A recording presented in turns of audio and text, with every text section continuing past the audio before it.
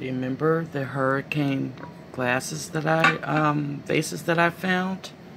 Look how beautiful. And I just have a tall white candle with some flowers on top.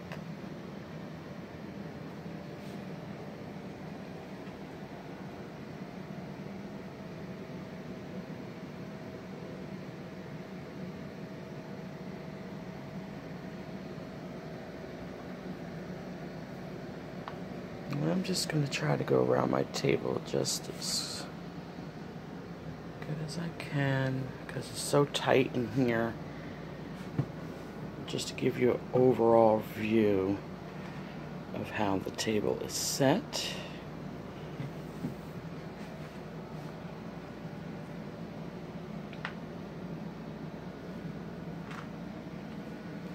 And then these are my Pier 1 inspired glasses that I made. The rhinestone gems at the bottom, and my decorative pumpkins you may have seen in one of my Dollar Tree hauls.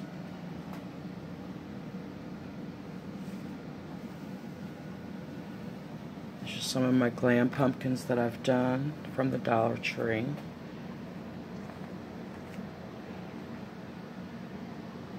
So this is the basic white plate set that was at Dollar Tree during the summer, and then I added just a cream and gold rim from the Dollar Tree from years ago, and then this is also the plate from the summer that came out from Dollar Tree. And then you have a Dollar Tree charger, and I have a black and white placemat that I purchased years ago, and then your gold piece setting. And then for the two people that sit at the head of the table, I have the same mat, I have the silver charger, and I'm utilizing the black plates that I got from the thrift haul last week, a gold plate again from the dollar store, and then the black and white bowl that came in that set that was mixed match from one of my thrift hauls. And then you just have your basic white linen napkin, and then I added a leaf that's 2 in a pack from the dollar store. I attached it to the back of a napkin ring holder.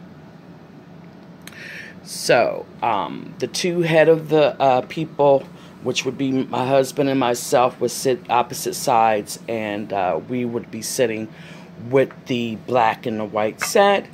And then I just thought that I would just glam up everyone else's table set.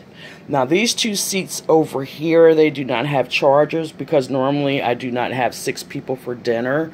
So this is just really set up for a 4-person meal. And if I wanted to, I could throw 2 gold chargers right underneath to mix and match with it. But yeah, this is my semi pre-Halloween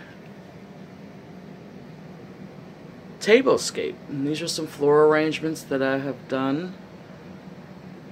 Beautiful vase that I had got from Ross. These are my pumpkins that I've done.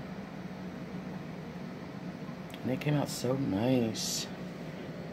But this is what you can do in a small space for a small budget. You shop at the thrift store.